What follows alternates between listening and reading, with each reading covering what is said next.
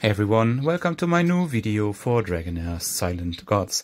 I will be running in my Season 4 account the finale of Plains Grumag dungeon on the highest stage with a different squad than usual.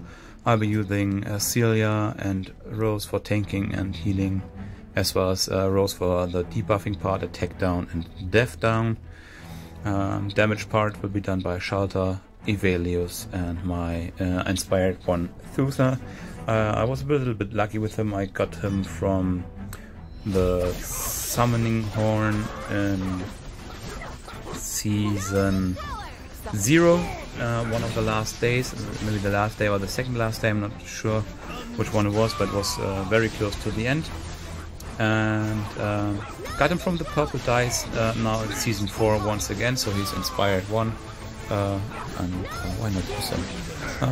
Yeah, this squad is quite fun to watch. It's pretty quick, pretty fast, and the purple dragon won't stand a chance at all.